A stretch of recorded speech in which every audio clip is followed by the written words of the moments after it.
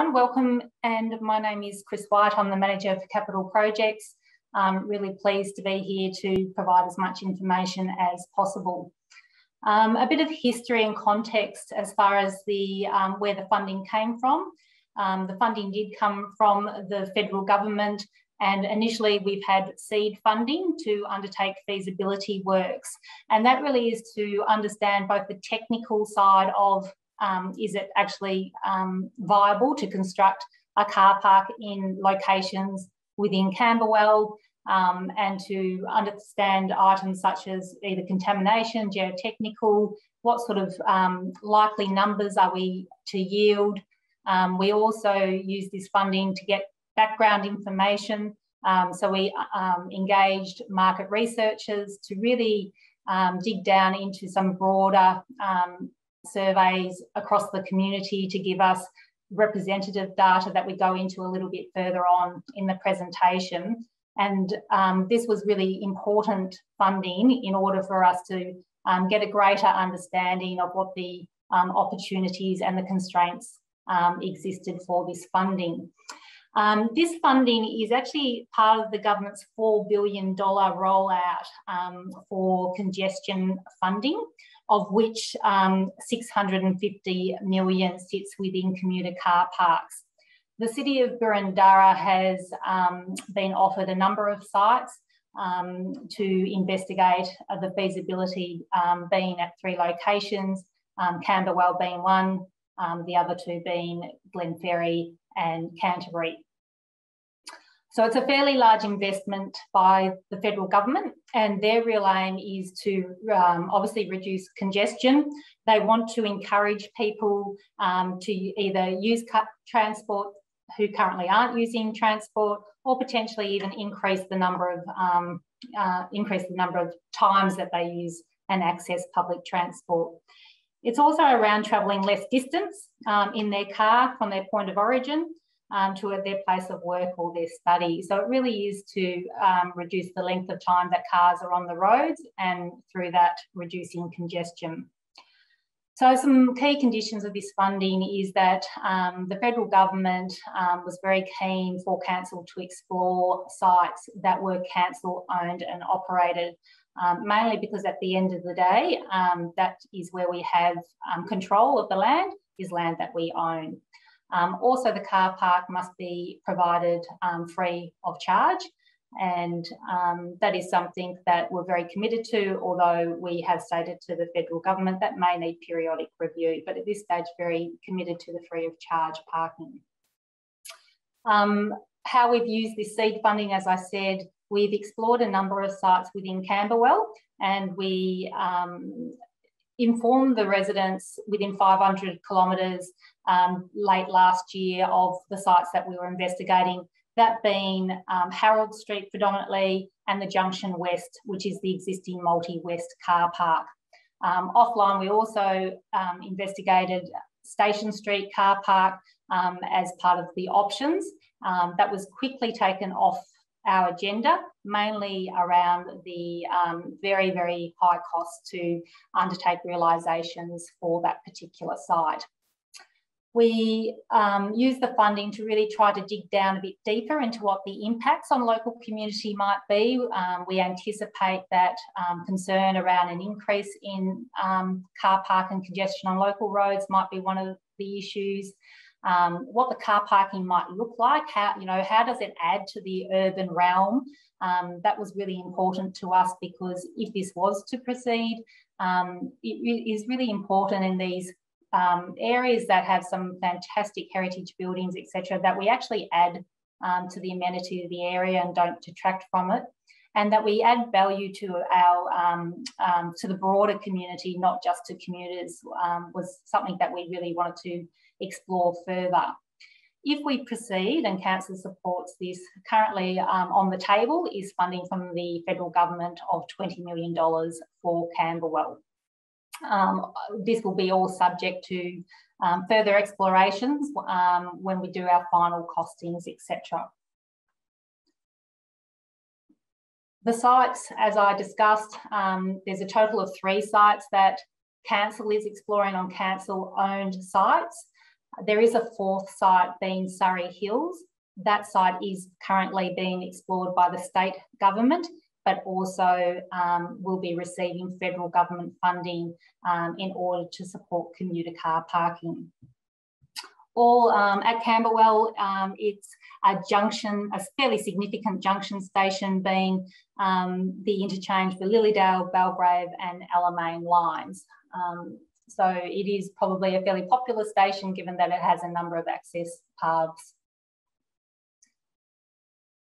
As mentioned, it's really important to us that there are community benefits to any potential change in car parking within Camberwell. So whilst the aim of the federal government funding, which we need to be very mindful of, is to create more long-term car parks for the purpose of a park and ride as an interchange mode to enable people to access train and tram by being able to get there via car initially and then to access other forms of transport.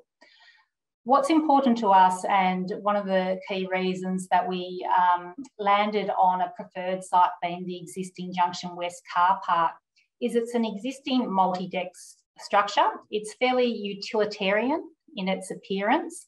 It's got ordinary sort of galvanised framing around the external periphery. It's pretty much concrete grey. Internally, particularly as a female, I know when you walk in it, there's parts that are quite dark, a bit grungy, not particularly a welcoming or a desirable place to visit.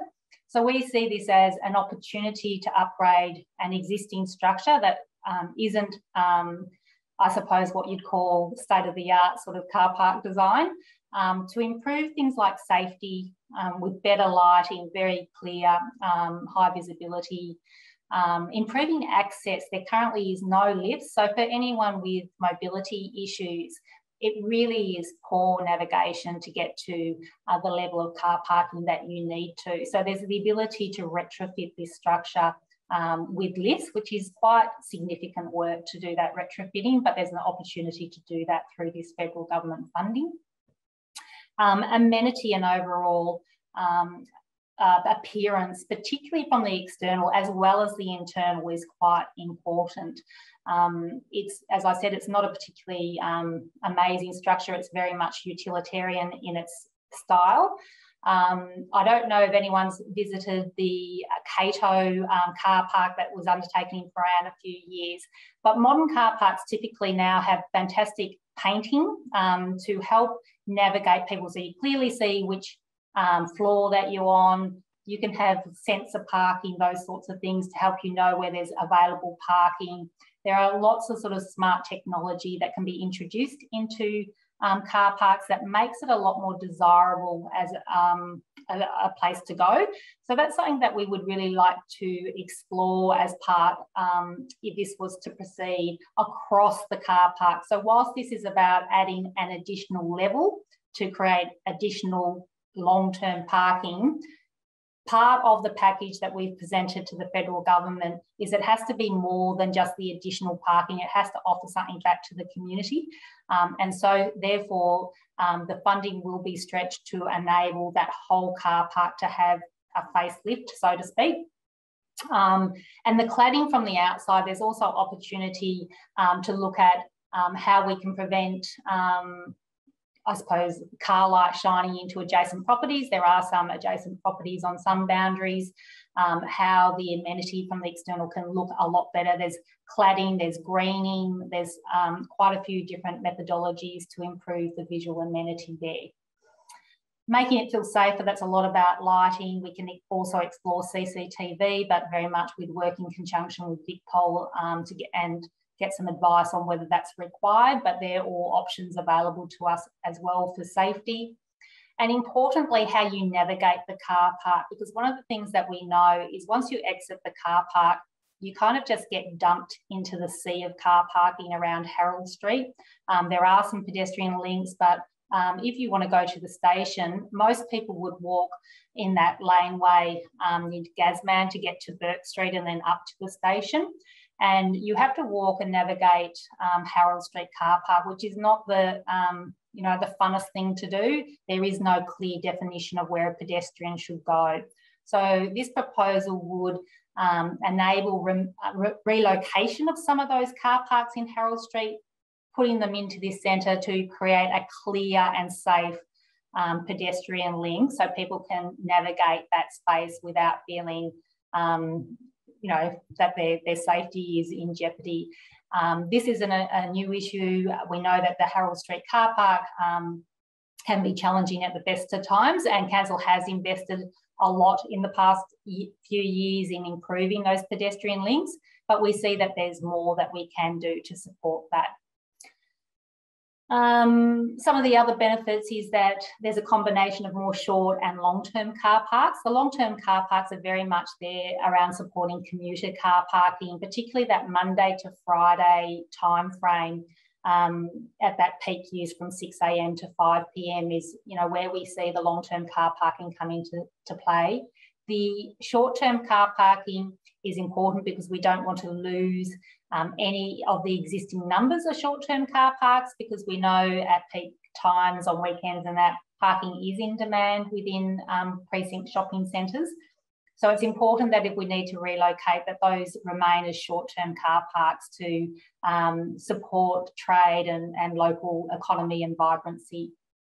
We also know, and I suppose local residents particularly would know, any shopping centre car parks are always in high demand, and people will park on local streets if they're unable to get closer to shopping centres. So we see this as an opportunity to, particularly on weekends, increase the number of available car parks for other uses that really benefit the community around shopping and dining, going to the cinema, etc. These car parks can come into play.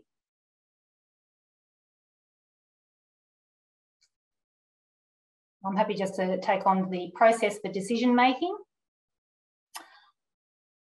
There's a number of stages in the project and decision points that we call milestones. So initially we started off with feasibility studies. As I touched on, very much that was around the technical data, you know, undertaking surveys, engaging traffic consultants, doing bore samples to understand what the soil consists of, geotechnical, engaging a structural engineer to understand the current structure and confirming that the existing structure was built and can support an additional level. So structurally it was built for that. So we've had those technical aspects explored and confirmed. Looking at what the design is, which comes into play. Nadia will pick that up and talk us through what the potential yield and what the design could look like. We've also engaged artists because really exploring, well, what could we get out? What would this, you know, potentially look like? And it's important for people to have that visual image of what could be. And undertaking early cost estimates that will continuously need to be refined as the project advances. In December, we collated those findings and we briefed council on those technical findings. We're now in the community engagement phase, which is a really important phase because we know that the people most impacted are the people who live closest. And we really need to understand concerns, and part of today is to have questions asked and to respond to those to the best of our ability to give you information so you can tell council what you actually think about this potential project. The survey is open currently and it goes through to 12 on the 10th of February, 12 noon I think on the 10th of February 2022. The session from the 14th of December right through to February is an extended consultation period because we're acknowledging that it is over the festive season and most people will go away for 2 or 3 weeks. And so we needed it to be an extended length to enable people to have time to consider and to complete the survey. Following the close, there really is quite a lot of collation of those findings, revision of cost estimates that we will undertake, prior to a council report on the 28th of March. And that's a really key decision point, a major milestone around councillors really analysing, considering the entire package of information, the feasibility, the background reports, and the feedback from the community around what do they think about this additional car parking, what are their concerns, because it really is important that those concerns can be addressed, designed out, mitigated if this was to proceed.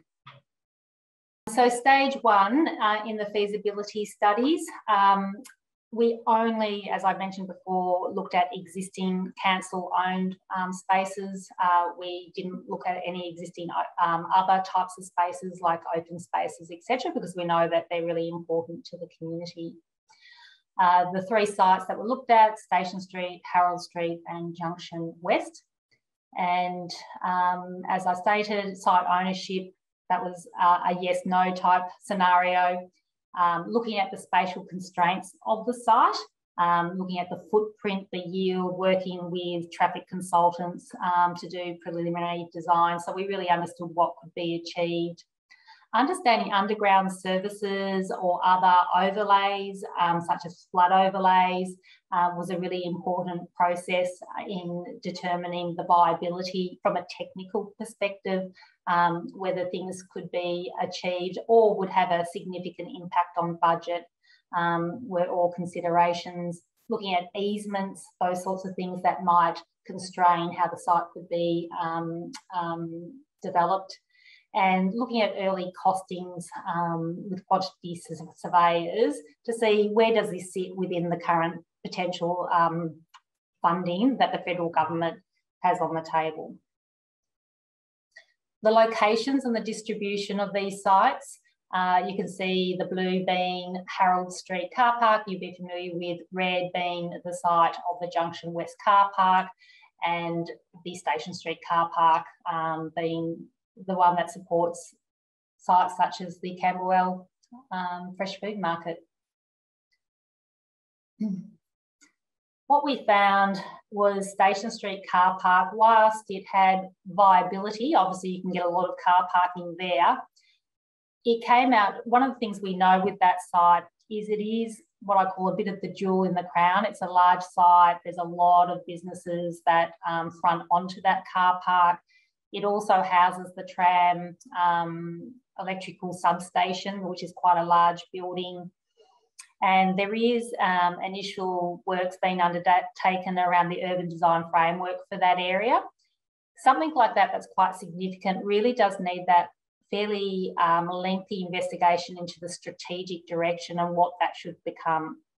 And so I suppose just putting in a car park there without knowing how that really fits into an urban design framework would be we would be hesitant to enter that space. And we therefore just thought, well, let's run the process from how many car parks could you get in there if you exclude almost a third of the car park, given that there's significant infrastructure that would really constrain development. And knowing that the community in this space would pretty much be requesting that to be an underground car park. We did the costings on that basis, and the costs of it came out significantly higher, in the multi-millions, and therefore we quickly took that off the table. We therefore really focused on the two smaller sites, being Harold Street car park and Junction West car park. And both of these have the ability from a technical, they could be done, they could be relatively within the budget parameters. And so they had that facility going for them. But the Harold Street car park, the problems we found there was through the risk mapping. These are the sort of detailed feasibilities that we found on it. The risk mapping, we looked at the scoping and timelines, the geotechnical, etc.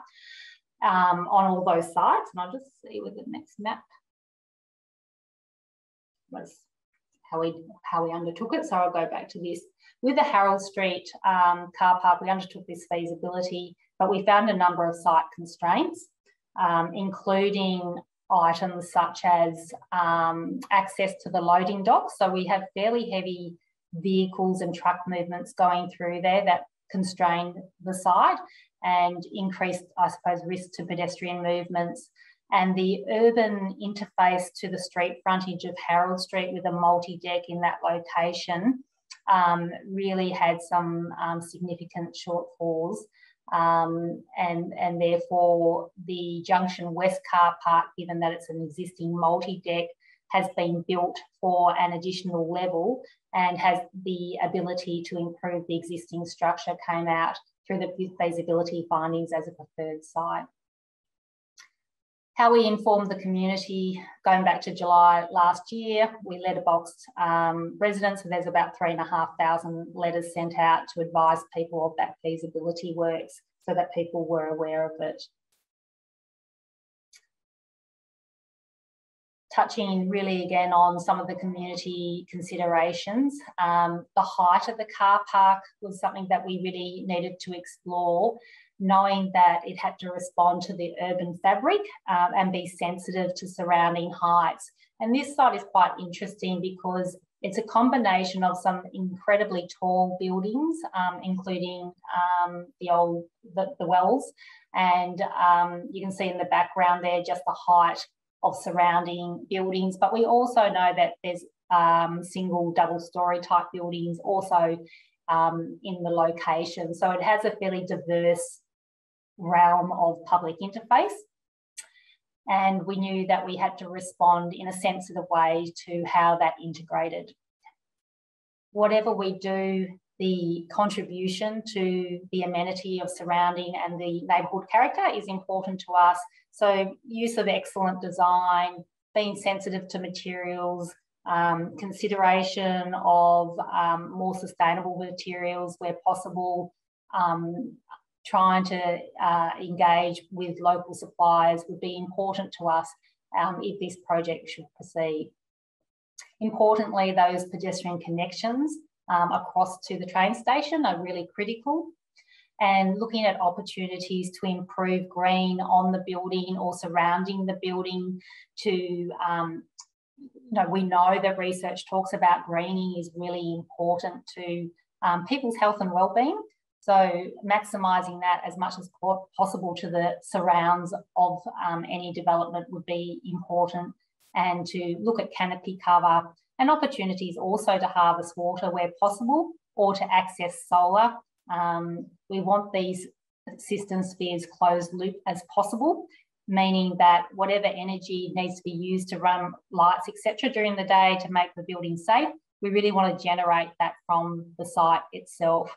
So that we're being as light touch as possible in how we go about it. We also acknowledge that as an intermode location, it's not always cars. Some people will ride their bikes and they don't want their bikes just out in the weather. So having some sort of bike storage as well as hoops is important for us to consider as part of the more technical side of it all if this was to proceed. Consideration of DDA car parking, etc. And really importantly for us, looking at an existing structure in this location with better lighting, better access through new lifts, and better facade treatment to what is there are all really sort of fairly significant benefits that could be realised potentially if council was to proceed with this. We know that car parking is always a hot topic in local government. It's not new to Camberwell. It's probably all across Australia and every, more urban and built environments.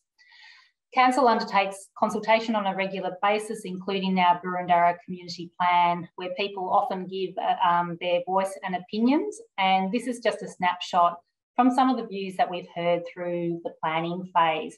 And as you can see on the right-hand side, it shows talking about access to public transport, parking's really hard to get, can you improve traffic management and increase parking limits? It's hard to get a park and visit my local businesses. Can you improve parking for those using public transport? since the zoning of parking in the streets around the train stations in the area. And we know that tension does exist there because as people use street parking, residents request from council, can you put parking permits in place for residents? And therefore that pressure sort of moves people out and out to find parking in other locations. On the flip side, we also know that people talk about, promote active transport, restrict parking, have less cars, ride bikes more. And it's really important for us to acknowledge this isn't a simple issue. This is actually a really complex issue because there is always a diverse range of views and a diverse range of needs. It's likely some of this opposing type information is likely to come out through this consultation based on history where we know that these issues are not simple, they are quite complex. So it's a challenge for councillors and council officers to navigate this, and having this consultation, understanding the feasibility and looking at what we can get out of this process is where we hope to land and present this information to council for consideration.